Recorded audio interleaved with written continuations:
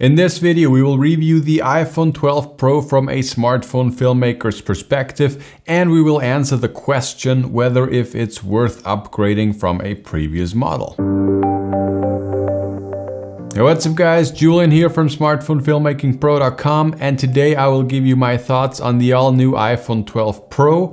But basically most things that I will be saying in this video about the Pro will also apply for the regular iPhone 12, the 12 Pro Max, and even the Mini. So first off, let's start with the price. And it of course varies a bit depending on where you live, but here in Europe you have to pay about 1,150 euros for an iPhone 12 Pro. And for the same money you could of course get quite some video gear. Definitely not the highest end, but something like a used Panasonic GH5 with a lens and a lav mic and a little light would be possible. And I know you could get better results with a proper camera like the GH5, but it's crazy what you can produce these days with a smartphone. But a smartphone has the huge advantage that you always have it with you. And at the end of the day, the best camera is always the camera that you have with you. But more about that later on in the conclusion. So let's talk about the three different lenses that you get with the iPhone. First off, let's start with the ultra wide. It has a 120-degree field of view and an aperture of an f2.4. And if you have never used an ultra-wide-angle lens,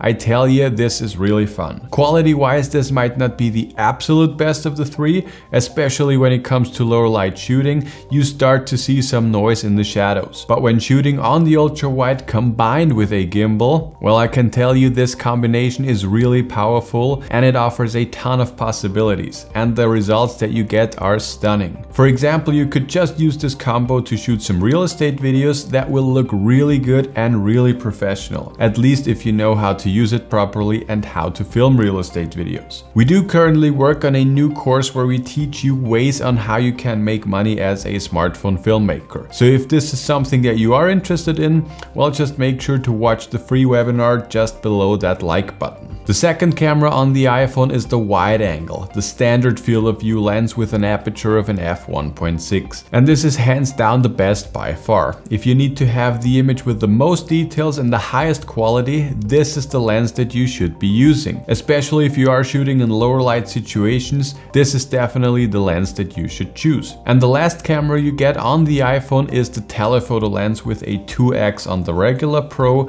and a 2.5x on the Pro Max. On the standard iPhone 12 you do not get this telephoto lens at all, and in my opinion the quality of the telephoto was massively improved. I did not like the way it looked on the iPhone 10 and also not really liked it on the 11 Pro. But here I feel like the image is really sharp and overall very good, so a great upgrade. So next up, let's talk about the biggest step up to its predecessor, and that is the 10-bit Dolby Vision HDR. And if you don't know what HDR is, this stands for High Dynamic Range, and this will basically give you more room in the dark parts of your image, and it will also give you more room in the highlights and overall give your videos more details. And since the iPhone 10 uses a 10-bit color depth when shooting in HDR, you also have a lot more flexibility when grading your footage in the post-production. The videos straight out of camera look amazing, but if you want to add a specific look, if you want to make it more filmic or cinematic, you now can really tweak the image just as you like. And just recently, Filmic Pro updated its app to also support the 10-bit HDR shooting.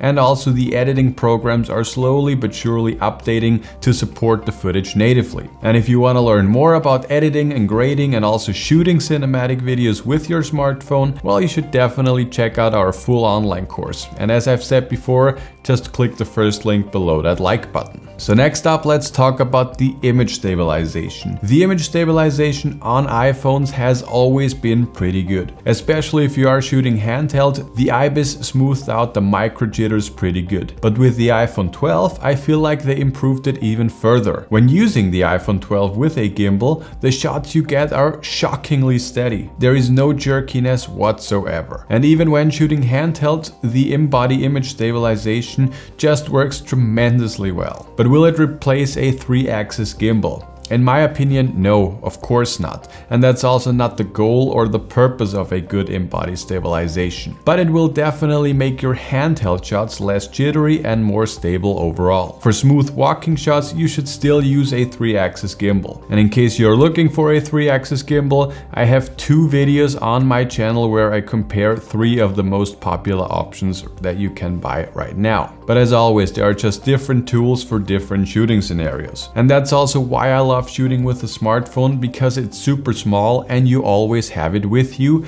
And you can create amazing videos with it, at least if you know how to use it. And in the past I had so many occasions where I didn't bring my 1DX and regretted it in the end because I missed amazing shots. And well, now I just take the phone out of my pocket and capture the moments just as they are, and the quality it delivers, well, it absolutely blows me away. So the final question, should you get it or should you upgrade from, say, an iPhone 11? And in my opinion, the iPhone 12 is the biggest upgrade camera-wise, well, basically ever. I had the iPhone 10 and then upgraded to the 11 Pro, and the upgrade was okay. It was decent, but nothing that blew my mind. But now with the 12, the quality and the details, and especially the amount of room for tweaking in the post-production that it gives me, is truly amazing. So if money doesn't play a huge role for you, I can highly recommend that you upgrade to the iPhone 12. And if you are on a tighter budget, then I would say just use what you have and learn how to use it properly. Knowing how to utilize what you have is far more important than having the newest gear on your hands. And in case you want to step up your smartphone video quality and you want to learn more and you want to learn how to get similar results like I do, well, I can highly recommend that you should watch our free 45-minute webinar where I teach the 5 secrets to achieving cinematic smartphone footage. In the last 3 months, over 1,000 people have already watched the webinar, and many of them have also joined our full course. So join our community, and if you have any further questions, please let me know.